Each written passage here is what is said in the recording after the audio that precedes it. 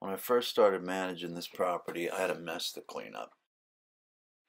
The landscaper dug trenches in the yard when he'd cut wet grass, and the tenants would either cut corners when they pulled in or park right on the grass. They had this huge parking lot, and yet they'd still park on the grass or cut corners to get to the building on the left.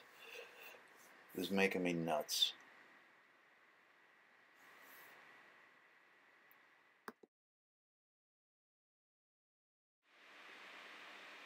I'd catch them parking on the grass, but it wasn't just one, and as soon as I was gone, they'd do it again.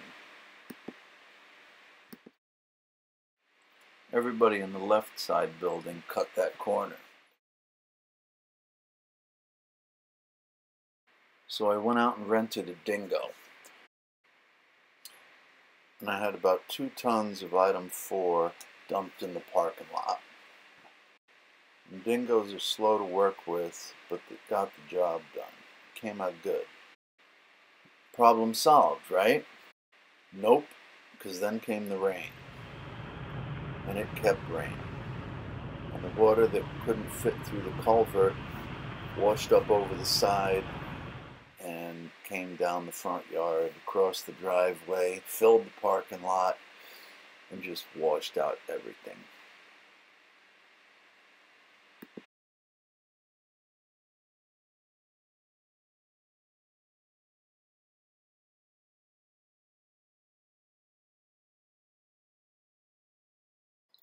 Then there was winter. The plow trucks would drive on the grass. I had to use a snow blower half the time so cars could get out.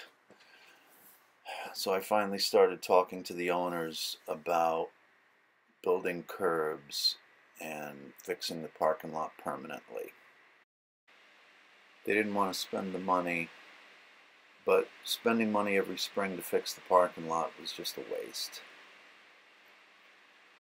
It would have cost about $65,000 to have everything graded properly and drainage grates and pipes for the water to pass underneath the parking lot. But I got the curbs built and a concrete pad for the dumpsters and an asphalt driveway and parking lot for about $26,000.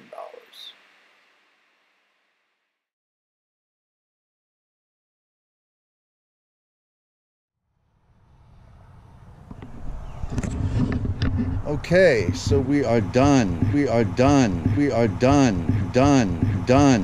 And there it is. I've been waiting over 2 years to see this happen. Over the weekend, we put down lines. One of the lessons I learned in this, because I didn't know anything about this, and I used contractors for the curb who were great for the price, but not completely experienced, was that there were some deviations in the widths. The forms spread out when all that concrete went in there. So that's something I didn't know, something I learned along the way. You can see especially here where this one bowed out. And I'm finding that even though it's only been a few weeks, it's interesting where they made their cuts for cracks. Cracks form always in concrete. Usually what's done are relief joints are made in finishing the concrete with a trowel so that it's a weak spot which forms a natural breaking point. Another way to do it, which is the way they did it, is to come back when it's hard, when it's cured, with a demo saw and cut a relief line. And in this case it worked. Interesting, right? You can see it cracked there. And this one, you can't tell if it's cracked yet, but there is one I saw where it did crack perfectly along that relief point. And then there's another spot I saw where it didn't. It cracked in the middle, in between relief points. The other thing, and this is more important, is they didn't make the curbs perfectly even. So this one, you end up with about 4.5, 5 inches sticking up. And on this side, we have, at some points, it looks like 1 3/4, maybe 2 inches sticking up. And the road guy told me the asphalt paver, we used Alex Cole, they're great. So fast, they work very fast. He said, look, I've got to build my road along the ground. I can't build it to the curbs. I need it to have uniform thickness. And I'm totally with him on that. Here's an interesting spot where they made a relief cut, but it cracked just to the left of it anyway. So, you know, is it going to matter whether one side is a little lower than other? Is anybody really going to notice? The bigger concern for me is the water. When the water runs off on this road, it always came down this side along this curb, you know, before the curb was here, and washed out the ground here.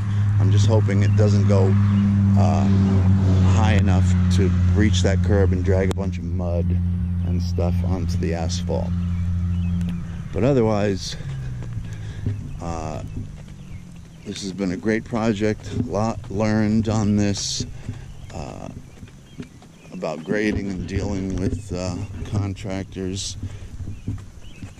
I'd be happy to answer any questions you have.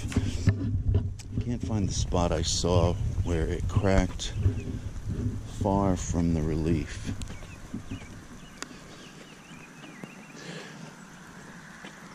The other thing was the lines. We chose to use a painted on product, a gallon of latex striping paint. I made sure the first side on each side was square, and then I just made each line square to the previous one. I used tape, cheap painter's tape, not that expensive blue stuff, and got it done in about 4 hours, I guess. We angled the pad to accommodate for the trucks. I didn't want to move the pad too far to the right so that it would be straight on with the driveway and easy, perfectly easy for the trucks, because that would limit the number of parking spaces 707 has. So what I ended up doing was I just tilted it, turned it on an angle so the guy can come in, use the forks, pick up the cans, throw it over, and then in one, what is it, a K-turn, back up and pull back out. The biggest damage to this will be from the trucks that come and go, and so I wanted to reduce that as much as possible. That's also why the pad is stuck out long in the front, because the way the truck that picks these up is designed is all the weight and the wheels are right up front by the windshield. And so when he stops with momentum and that downward force, it'll be on concrete. So we won't end up with grooves like you often see at red lights, at like intersections where over time cars stopping have created these grooves. One of the things that had bothered me most was that it was a lousy place for kids to play. It was tough to ride their bikes and impossible for skateboards and scooters. My biggest rewards began to come after they poured the concrete for the dumpster pad.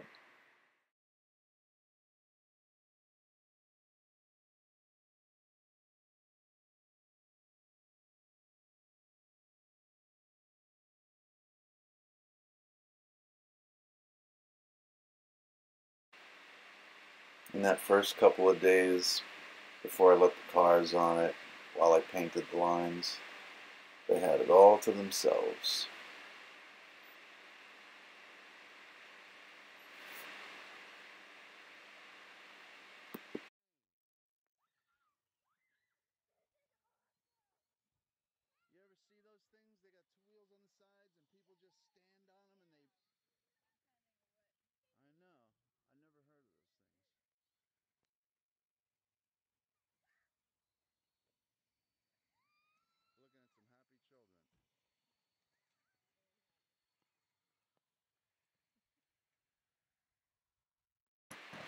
Man, I learned so much on this job, and I'd be happy to answer any questions you have about the process.